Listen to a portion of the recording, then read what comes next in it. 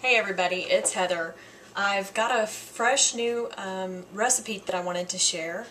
This is exciting because fall is coming up. So what do people normally think of when they think of fall? Pumpkins. Obviously this is just a portion. What I always think about when fall comes around, I used to be a big coffee person, and now I've really been trying to get away from that because coffee is extremely acidic, which is really bad for your body. It causes your body to be more susceptible when you're acidic, causes it to be more susceptible to sickness and disease. So the more alkaline that you can stay, the better. Pumpkin is not one of the most alkaline fruits, but it is a fresh fruit, which I believe any fresh fruit is alkaline. So we try to stick to a more alkaline diet. Anyway, this is an exciting recipe for me because it's kind of a replacement for the pumpkin spice latte that Starbucks sells and similar places. But this is a healthy version, and I believe that if you try it, that you'll probably like it.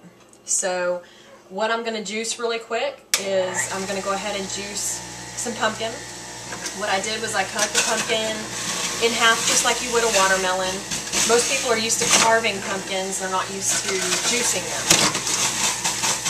I'm trying to be really gentle with my juicer because some people just chunk this stuff in their juicer and they don't really care, how harsh it might be, but we try to take care of ours, so we treat them with kid gloves.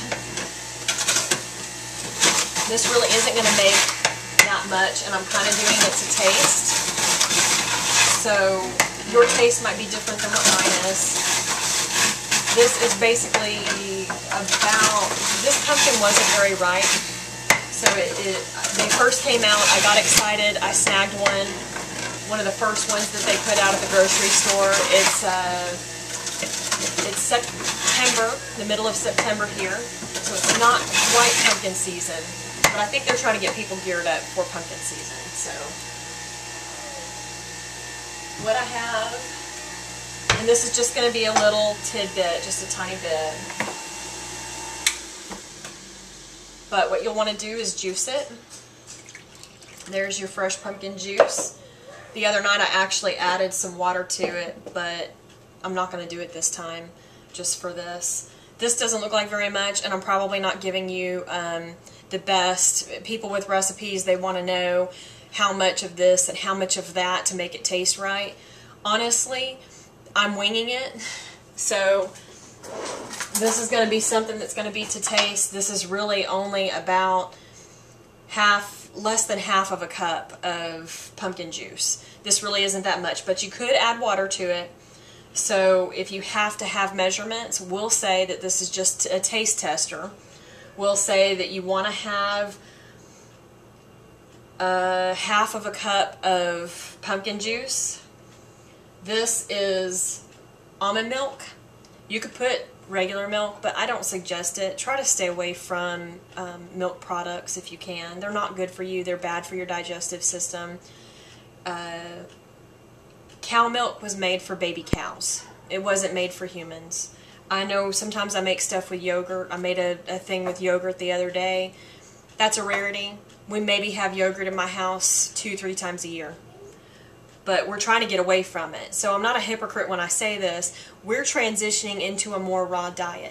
What you need to understand when you're trying to eat healthy is that it is a process. So it's going to take time to get away from things. So what I'm going to do is I'm going to put some almond milk in here. That kind of gives it the milky, creamy coffee flavor. I'm just going to taste it. And I'm going to add some more.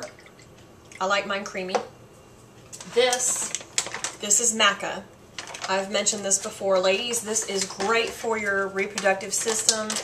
It's great for your libido if you're trying to increase that. I'm going to add a teaspoon of it for now. It kind of has a nutty, buttery flavor, but I've used it in tiramisu as a coffee substitute for it. And that's worked good too. It's worked out well.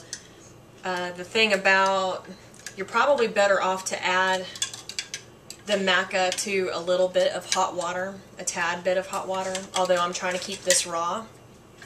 This is organic vanilla. You want to try to get the vanilla that has no alcohol. That's best because alcohol is extremely acidic. That little thing that the news media likes to tell you, they lie to you and they tell you that a glass of wine a day keeps the doctor away and that it's actually good for you, they are lying. Wine, beer, alcohol, anything that is fermented is not good for you. It's acidic, extremely acidic.